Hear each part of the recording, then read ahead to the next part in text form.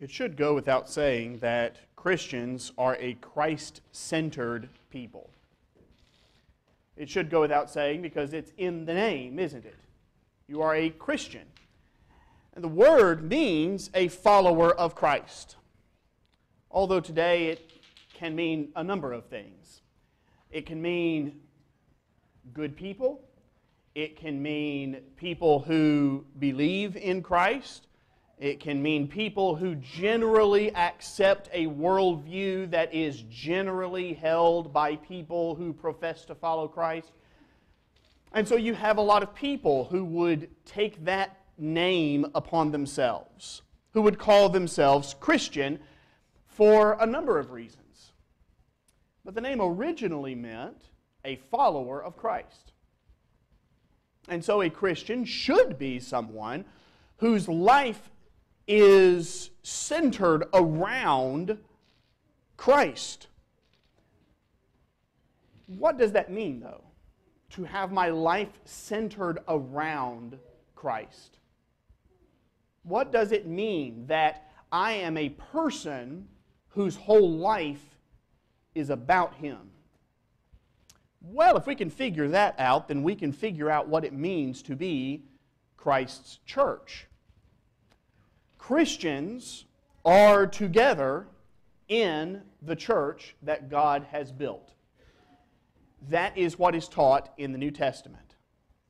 As you become a Christian, you are added to a group of Christ followers. You are necessarily a part of that body of Christians.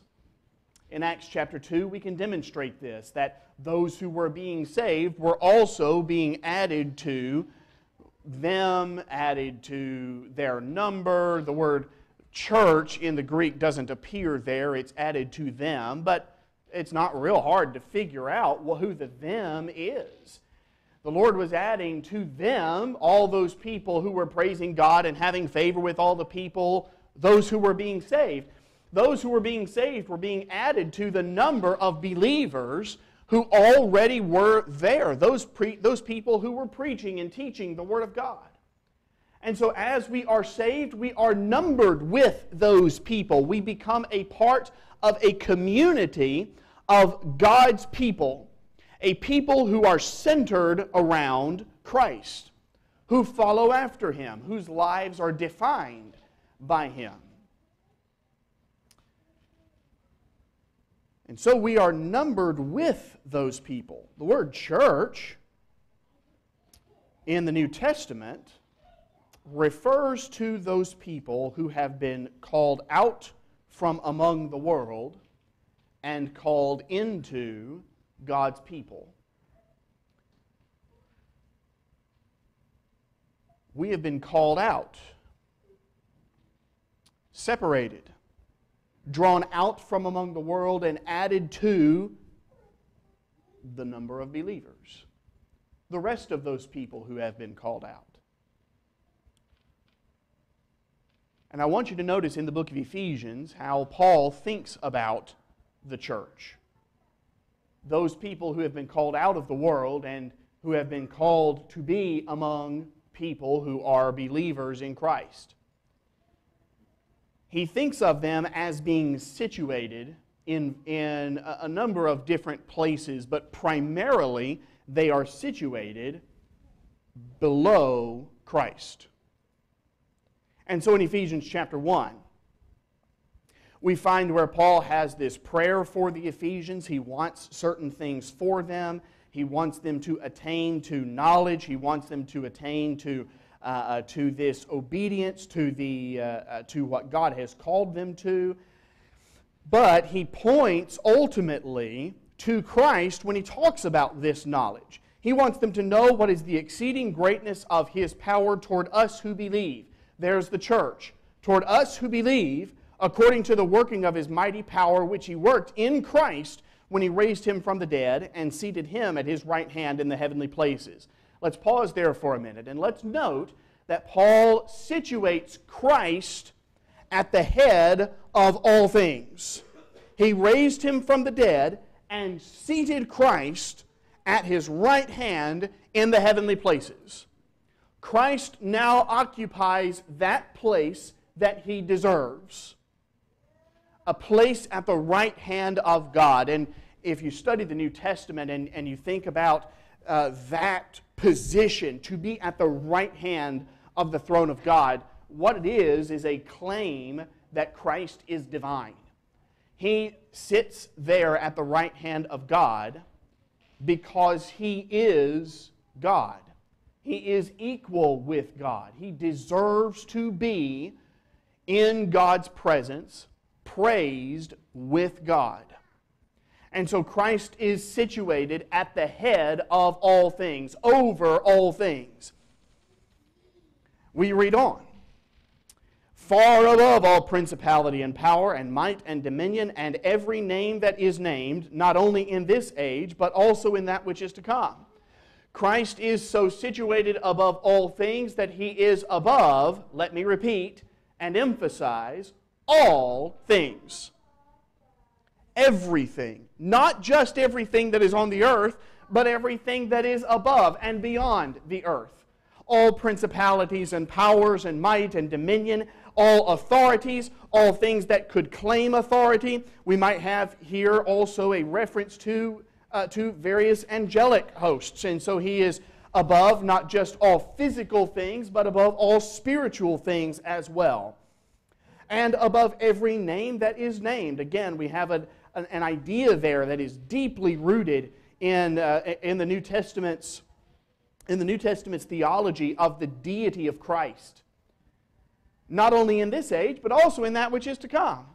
And so He is above everything, not just physical, but spiritual. Not just that He happens to be above everything, but that He deserves to be above everything. He is Himself divine. He is God. And He is above not just all of those things, but He is above all of time and space and era. He is the highest possible thing there is to be. He is above all.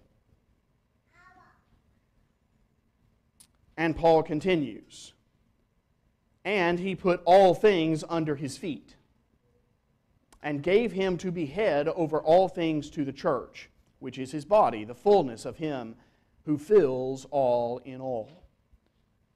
And so He is not just above physical and spiritual, not just that He deserves to be there being God, not just that He is above all of time and space, not just that He is above literally everything that is made. He is above all things specifically pertaining to His body.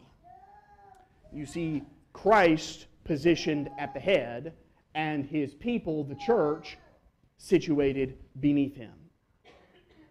And so Christ is the head, not just of all things in general, although that's true. He is the head specifically of the church.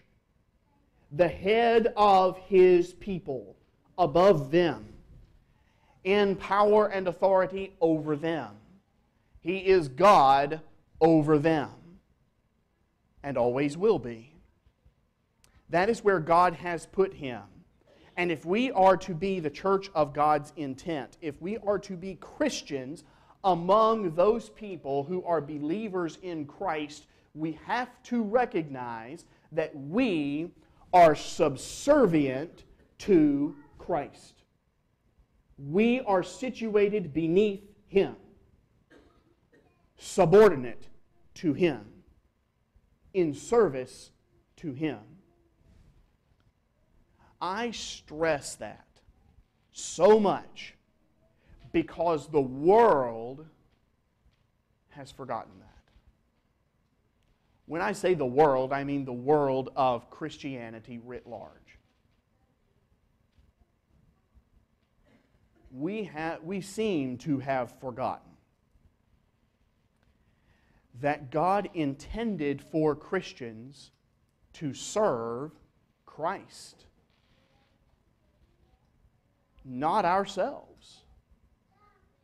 How much of the world of Christianity is now wrapped up in figuring out what we want, what we expect, what would satisfy us, what would attract us, what would please us, what we think ought to be, how we think we need to live, what we think we need to do. How much of the world of Christianity broadly is now focused upon me?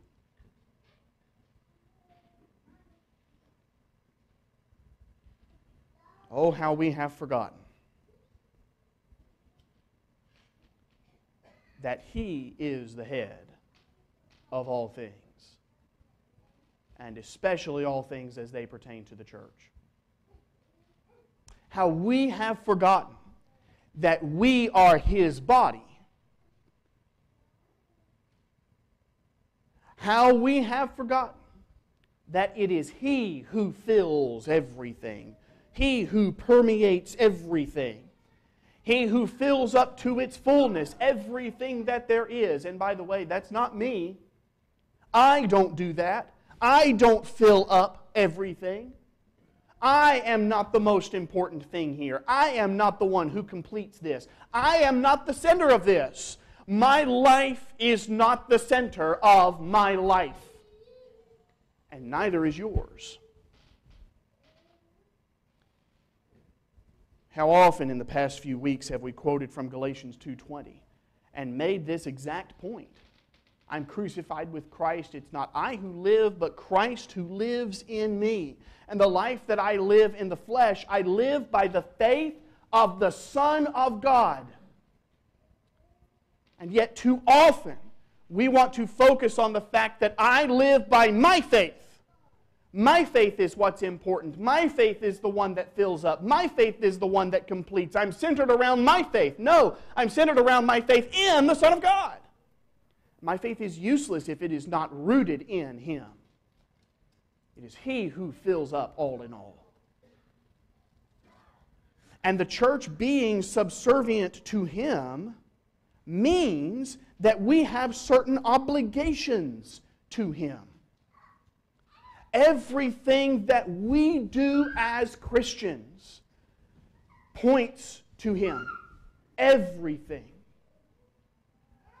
And so everything that we do must glorify Him, must exalt Him, praise Him, uplift Him, point others to Him. Let's look in Ephesians chapter 1 a little bit before verses 22 and 23, back to verse 3, where Paul said, "Blessed be the God and Father of our Lord Jesus Christ, who has blessed us with every spiritual blessing in the heavenlies in Christ." And sometimes we'll look at that and we'll say, oh, well, how blessed we are. You know, that's actually a really good point from that verse, isn't it? It's not the main point. Yes, He has blessed us with every spiritual blessing in the heavenlies in Christ. Yes, He has done that. But why did Paul say that? We want to forget that that's just grammatically speaking, it's a dependent clause, okay? It depends on another main part of the sentence, which is, blessed be God. When we think about the blessings that we have, why are we doing so? It had better be so that we may direct our thanks and our praise to the God who gave us those things. Oh, let's not forget that everything that we have comes from God, sure, but that we had better thank Him for giving us those things. And beyond thanking Him, we had better praise Him for giving us those things. Read on. Just as He chose us in Him before the foundation of the world, that we should be holy and without blame before Him in love, having predestined us to adoption as sons by Jesus Christ to Himself. Now, sometimes we'll pause there and we'll say, how wonderful it is that God has saved us. Because frankly, isn't it wonderful that God has saved us? And we'll talk about our salvation and how we attained that salvation and what it means for us. And all of that is wonderful and all of that is great. It's all true. But why? Why are we talking about the God that saved us? Read on.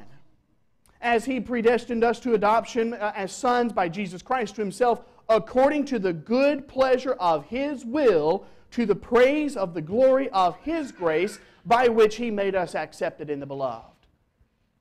Giving honor and praise and glory to Him. You see, my salvation is not about me. God saved me, but not... I benefit from it. But that salvation is not about me. Why do I come to God? Am I coming to God because there is something in it for me? I mean, there is something in it. I want to try to walk a fine line here. I don't want to suggest that we cannot be joyful in the salvation that God has given us. Certainly we can, and God wants us to. But for what purpose? Why? And to whom are we expressing our joy? Am I saved simply because I want to be saved?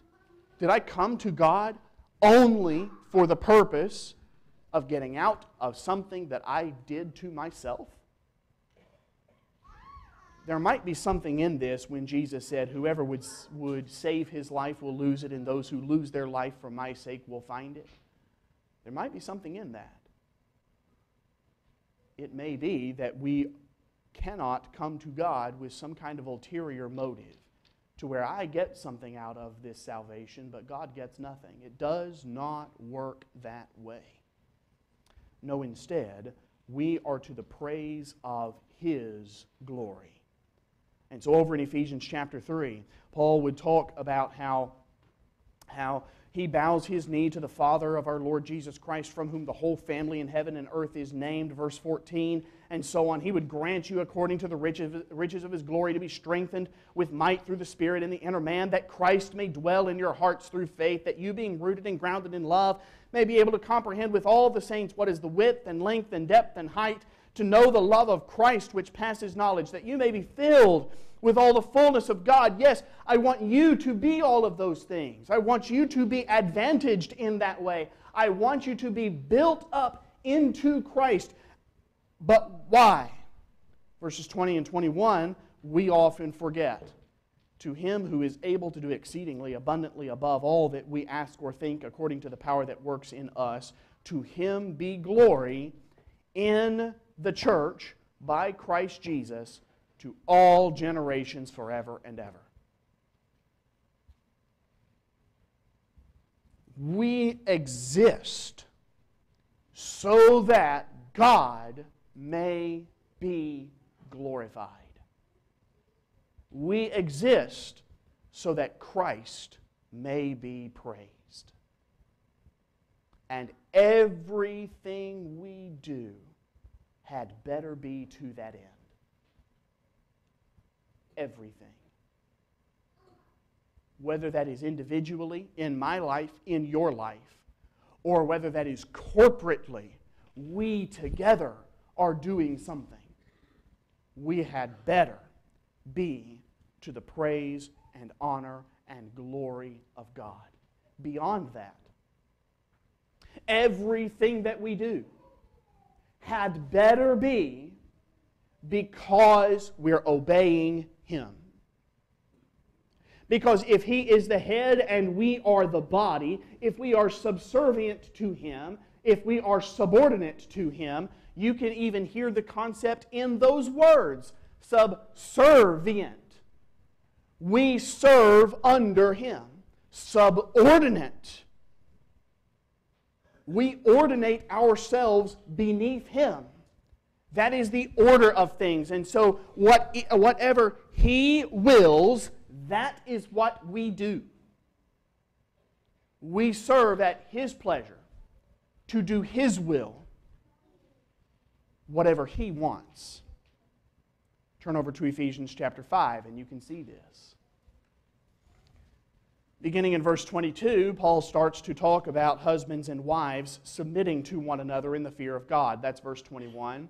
If you want to understand Ephesians 5:22 through down about verse 6-9 or so, then study what Ephesians 5:21 means.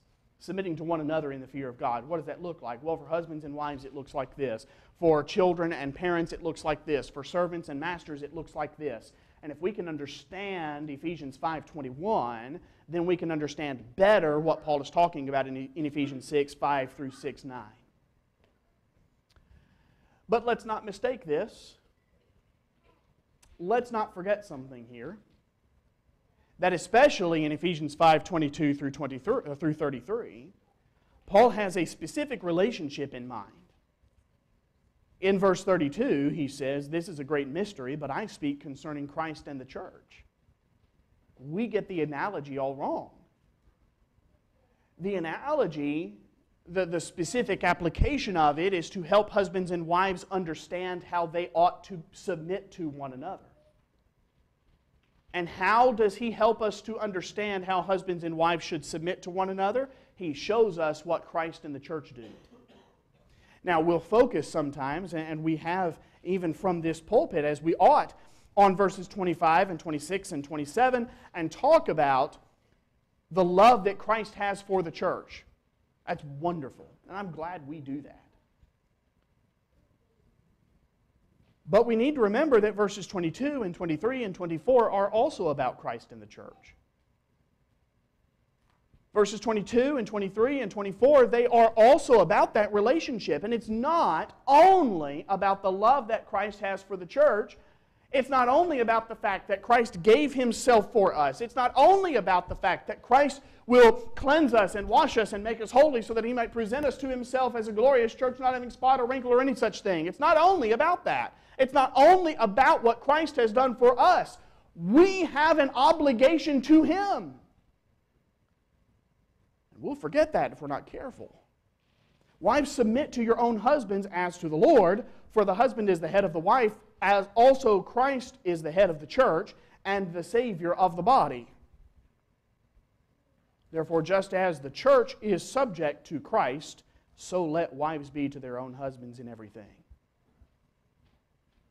Oh yes, He's the Savior of the body. He saved us, died for us, loved us that much so that He could present Himself, so that He could present us to Himself as glorious and exalted.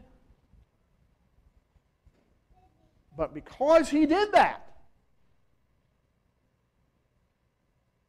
we obey Him. He demonstrated through His life and His death and His grace and His kindness toward us in forgiving us that He lives for our benefit. He gave Himself wholly to us. And so our response, our natural response, is to obey Him in everything.